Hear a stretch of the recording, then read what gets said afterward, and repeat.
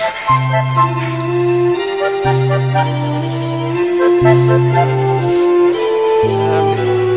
you ever thought of changing that pinny? It's a clean pinny. I'm not querying its condition, it's the style. What's wrong with the style? In a nutshell, it hasn't got any. My mother wore this kind of pinny. I've always worn this kind of pinny. And while you keep wearing it, I have to tell you, it's doing absolutely nothing to inflame my senses. I'm never going to lose control at this rate. I know what you have lost.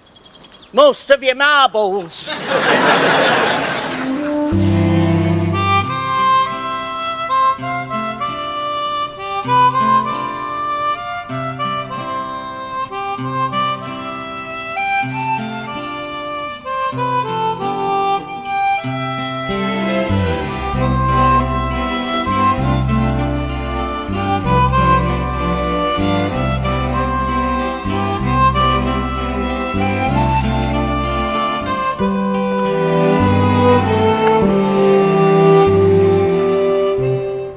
Women, you're a strange lot. I've never understood women. Mind you, I've never understood nuclear physics, but then there's still some people who do. What's up with him? Has he eaten something? Oh, there's some funny bugs about. It's all because he's got to wear his best suit this evening. Oh, why do they hate getting dressed up? You wouldn't mind, but they've all got best suits that look just as bad as their old suits. He's going to an old friend's stag night. You'd think it was a funeral. Oh, I think I'd sooner go to a funeral. If he's Norman Clegg's generation, how old is this dashing bridegroom? Nearly 80. But they're not planning on anything exciting. Mind you, I don't remember it being all that exciting. Oh, I know what you mean. I don't know how we'd have survived being newlyweds if the house hadn't needed so much decorating. But why is Doggy Wilkinson inviting us? I expect because everybody else he knows is dead. See how crafty people are. They must have known something. It's only for a few hours. I shall entertain the company with a few impressions. We like the one where you do someone keeping quiet. Why don't we skip this one and go to his next stag night? It only means having a drink with a man. You've had a drink before. It's having a drink in a best suit. It always goes straight to your tight collar. A tight collar's not compulsory. But it's inevitable. Your neck gets bigger, but your shirt stays the same. Some people are so wild and irresponsible, they'd probably buy a new shirt. For one stag night? Sounds like your wallet's tighter than your collar. But it's not wrapped round your neck. Just spare a thought for Doggy. Look what he's wrapping around his neck at his age. Where did he get Doggy? I've forgotten why we call him Doggy. We shall ask him. Provided, of course, that he doesn't bite. Whoa. This stuff shouldn't be available on the internet where anybody can see it. Barry, what are you looking at? Philosophy. You should see some of the ideas floating around here. As long as it's only philosophy. Only. They come out with stuff that makes your hair stand on end. Look out there. What do you see? I can see it's time to paint the fence. What fence? Our fence. I don't expect you to paint next doors. There is no fence out there. There is no anything out there. We just think there is. And I think it still needs painting. It's all in here. It's only the way we see things that makes them look as if they're out there. Actually, everything is in our heads. Barry, if you can go out there with a pot of paint and paint it, then it's out there. I hate it when you do that. What? Make more sense than philosophy. You don't have the qualifications. You're not playing fair.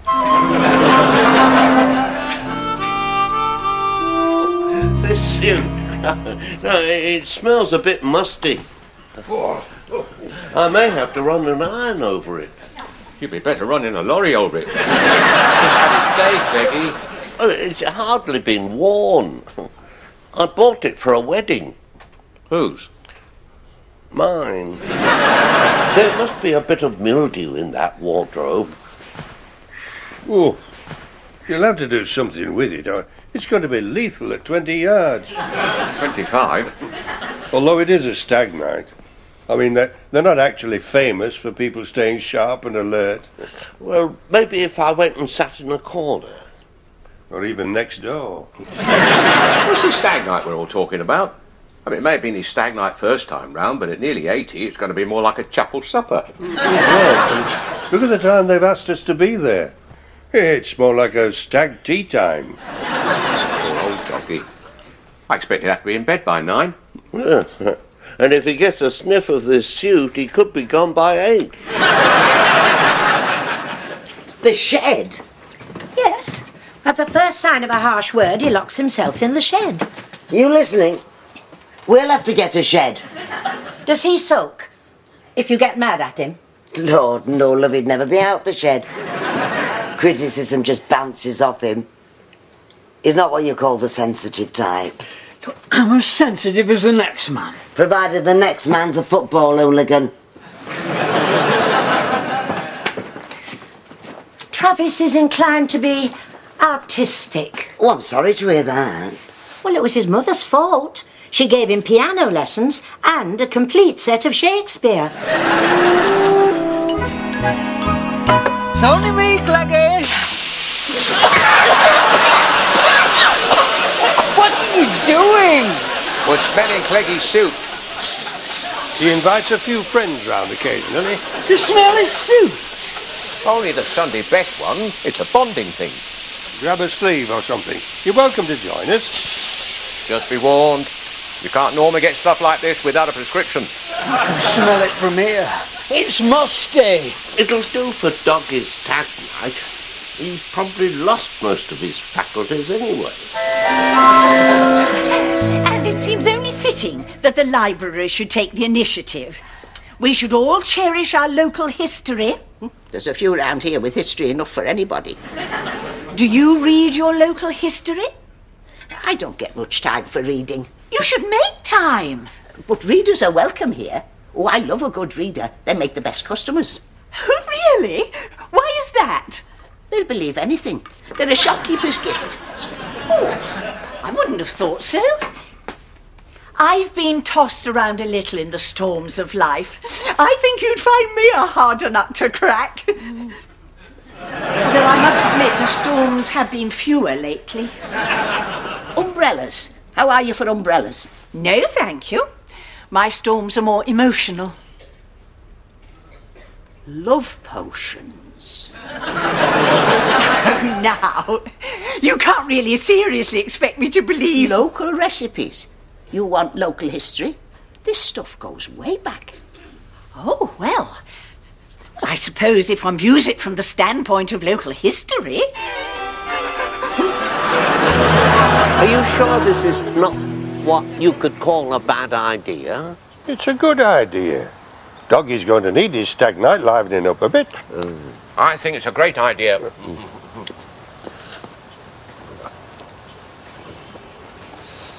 Oh, good heavens. So many male persons and just me. I should be completely out of my depth. All three of us don't amount to a paddle. In my case, even a splash. Oh, Norman Clegg. You were always something a lady could cuddle. We once shared a lift together and got stuck. For 3 weeks. Say 40 minutes. Well, it seemed like 3 weeks. It was a great source of strength. I still get the urge to squeeze him in a crisis. You'd have to really squeeze. You'd be tackling a vest, a shirt, 2 cardigans and a waistcoat. Unless, of course, it was winter, when you put something warm on. No wonder we were overheating in the lift. Speaking of overheating, we were wondering if we dare go so far as to ask you to become the surprise at a men-only event this evening. Yes, you dare go so far. How do you fancy getting dressed up as a kissogram girl? How did you know I've always wanted a foothold in showbiz? Don't steady.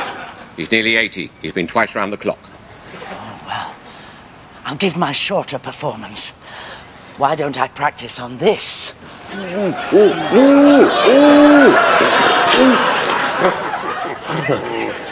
see, I was right.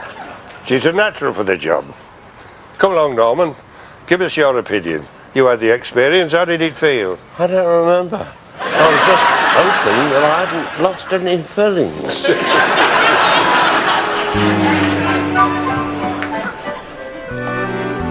Enjoy your coffee, ladies. He's in a good mood. What's up with him? Well, don't look at me. I'm only responsible for his bad moods. I don't like him in a good mood. It unnerves you. It's true. I always think you can relax more when they're bored and miserable. There's nothing worse than pleasure for ruining a good marriage. Larry and I quite like a bit of pleasure. It's a good job your mother's not listening. It is amazing how you can get so used to boredom that you really find it quite comfortable. Were your husbands really so boring? Oh, yes, love. Credit where it's due. They were quite good that way.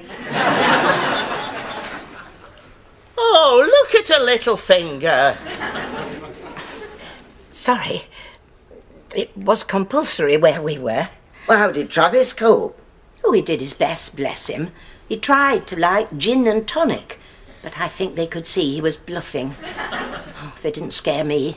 I could hold my own. We can see that from your drinking finger. I can't help it. It's still in automatic.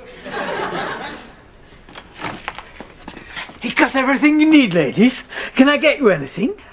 Will you stop being in a good mood? You're upsetting everybody. What's up with you? What's up with me is, for once, this evening I shall be above suspicion. Don't bet on it. It's an all-male occasion, with absolutely no reason to cause anyone the slightest concern. Just a boys' night out at Doggy's Stag night. Repeat after me. My husband is innocent. I told you, it's not a stag night. It's more like a stag afternoon tea. When Doggy goes home to bed, what are we going to do for the rest of the evening? We're going to stop moaning, aren't we? It's Doggy's last free night. Shows good spirit, man his age. Not much sense, but good spirit. I'm determined to enjoy it. It's a change for once, to be above suspicion. You're not tall enough to be above suspicion. The most you can hope for is below suspicion. Hey, do you think this suit still smells musty? Smells like old hymn book. When did you ever smell a hymn book? Sold Vicar washing machine. Borrowed hymn book to make good impression. Hey, listen who's talking.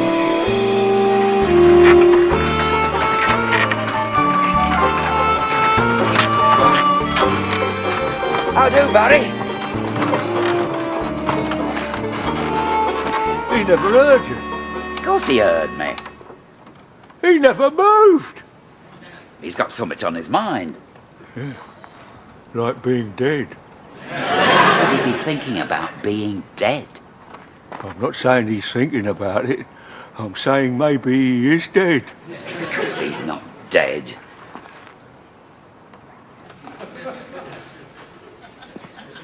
Harry? I told you. What time is it? He thought you were dead. Ye gods! Is it that time already?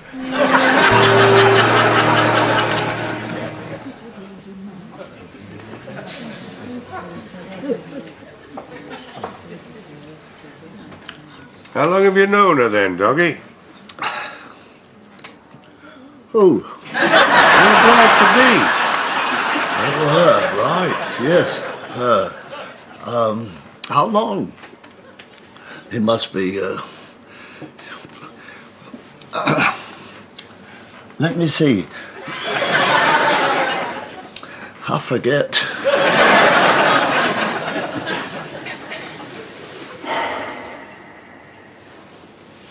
Wish I'd brought hymn book. Who's he then? This is Entwistle. We thought we'd bring him. We knew you wouldn't mind. He smells musty. No, that's me. Remember me? He's not from round here. No, he's from Hull. Entwistle, remember name. For anything electrical when setting up new home. She does all that. She does electricals. If you don't mind a question from somebody musty, what's your good lady's name, Doggy? It'll come back to me.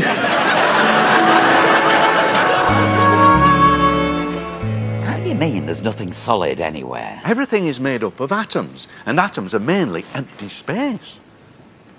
So what we sitting on then?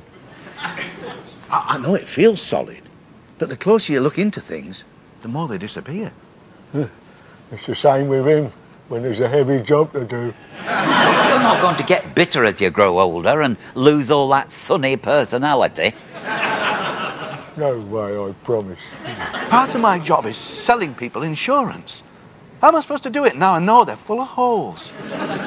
Barry, you look to me like somebody who's so concerned you might easily buy us all a drink. I will.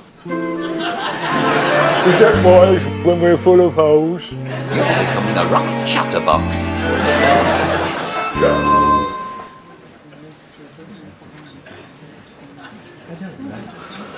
I have to be honest with you, it's not as exciting as the first time. Maybe second marriages are like that. I thought first marriages were like that. Mine was exciting enough. I never knew what she'd throw next. Women can't throw. They're all jelly at the elbows. They haven't got our wonderful muscular development. Trust me to get one that could throw. Pearl can throw. Maybe in a fashion. What does she throw? Him, usually. Men should seek good, obedient wife. And if not already married, I would too. Could I draw your attention to the fact that this is supposed to be a night out? What are we doing sitting here moaning? At moaning, we're doing rather well, I thought. He's right. And I'm sure if she was here, my old, what's her name, would say the same. I expect that's why he's getting married. So he'll be able to remember she's called Mrs. Wilkinson. Yeah, but that's if he remembers that he's Mr. Wilkinson. He's looking at me again. Who's he, do you say? Sandy MacPherson. You should have brought your organ. What did you do on your first stag night, Doggy? We had a good time, I remember that much. Oh. A lot like this. Would you care to fill in a few details? I don't recall the details. Well, there's a surprise. I remember us standing on a table and singing. Why not? It's not as if I'm past it. Why don't we stand on the table and you sing sitting down? Sit down, Doggy. Hold your water, you lot. I'll get there in the end. But which end? Oh, pub tables are higher than they used to be. Get this down your neck. This is good for loss of memory. It removes it almost entirely.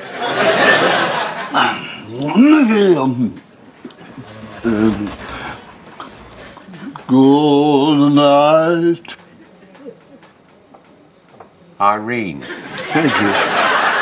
Irene. Good night, Irene. Can you believe he's never had a lesson in his life?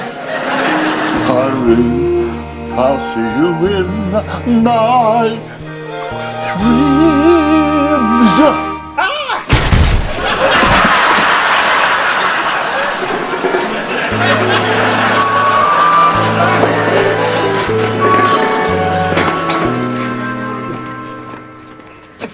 Who's going to keep an eye on the handcart? Who's going to pinch it? It's full of holes anyway. Go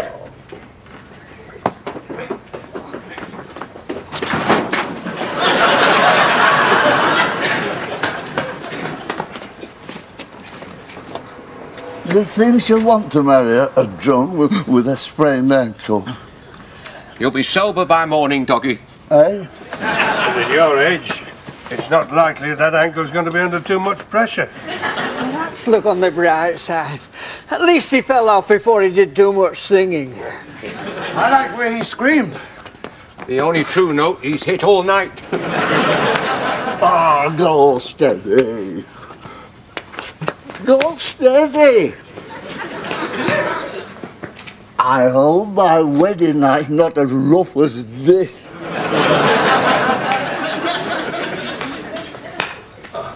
What have we here? Auntie Wainwright's handcart. Pop back in the pub, Howard, and tell Tom and Smiler we're borrowing the handcart. Medical emergency. Is somebody injured? You cough drop. Ah! They've borrowed your handcart. I knew it. I told you we'd get it nicked. It hasn't been nicked. It's been borrowed. The Doggy sprained his ankle. Already? He isn't even married yet. Don't look now, but I think there's a Russian spy waving at us. Oh, I think she wants somebody. Poor soul. I expect she's lonely. I'm not surprised.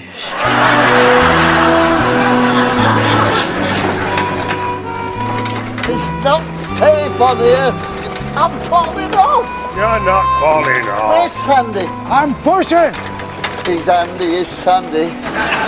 Don't let me fall off. Where are we going? You're going home. I'm not going home. I'm going to do what I always do on my stag night. Sprain your ankle. Kiss the girls goodbye, first one I meet. It's a tradition. He's absolutely fearless. Except about falling off handcuffs. Ah, there's nothing to it. Just to give him a kiss. Lie down, Doggy. Control yourself. You're a disgrace to the aging process. Love to try.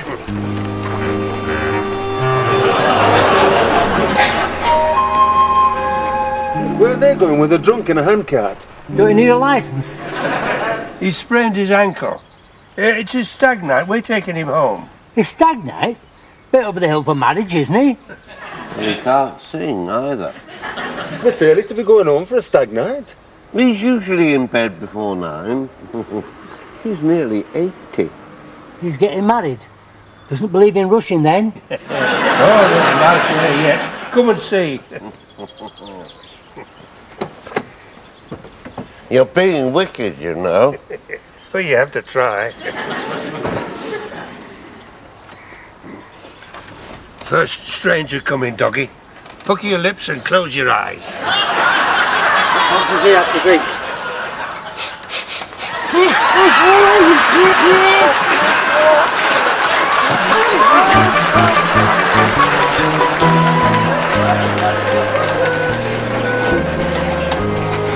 I'm falling off. I'm falling off. You'll feel safer in a minute. Oh. Where's he going? Hush now, Doggy, before you sprain your clacker. A man's entitled to moan on his stag night. Not till he wakes up in the morning. Now what? You want to feel safe, don't you? What's he doing with that rope? We're going to make you safe. You're not going to fall out now. What's up with him? We think it's shock. He's just kissed a policeman. Don't tell everybody. Are you sure it's not illegal kissing policemen? Or was he in uniform? Not in good form at all when we left. Well, where is he? The policeman? Oh, I expect he's gone somewhere quiet to think about the perils of his profession. Not the policeman. Where's Howard? Maybe still in pub. We sent him back with a message. Well, he was the obvious choice on account of his reliability. You'll get no sense from them. They've been drinking. No, not that. I'll skip her this time. I kissed her last stag night. Oh, he never did. How was she? Marginally better than a policeman.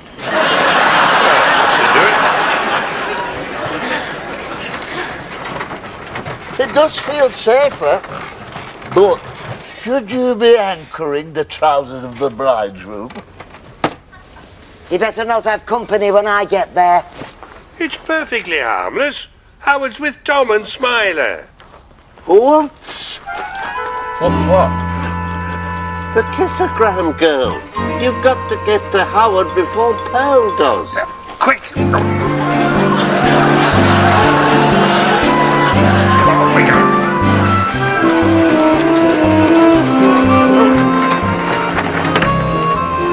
It worked! It worked! I'm safe as houses in these trousers, which is not usually the case for your newlywed.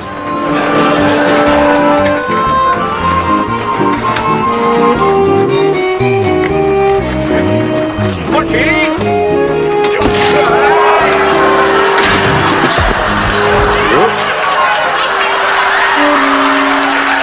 Ginger! This is turning out to be livelier than the last stag night.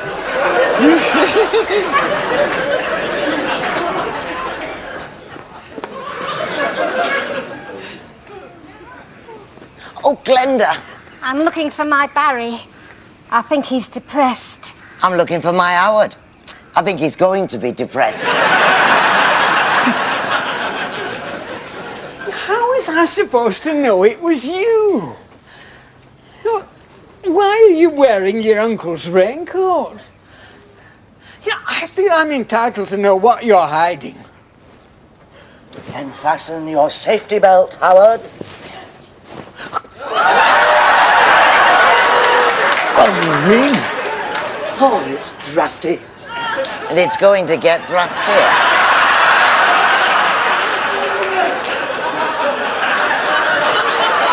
It wasn't for him. It was for some other gentleman. What do you do in your spare time? Home! I thought she was an old lady. I was going to help her across the road. Home! I thought it would be in a delicate little sort of perfume bottle. It's the family size. It works out cheaper. Don't you breathe a word. I'll explain. You were under stress at the time.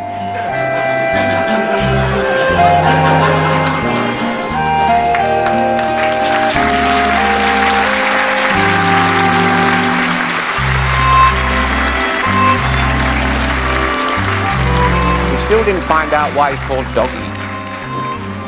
And he won't remember. The way he sings sounded a lot like a dog howling. Pedigree, though. I've never seen a man leave his trousers so fast. At his age, it's probably a record. I know she lives here somewhere.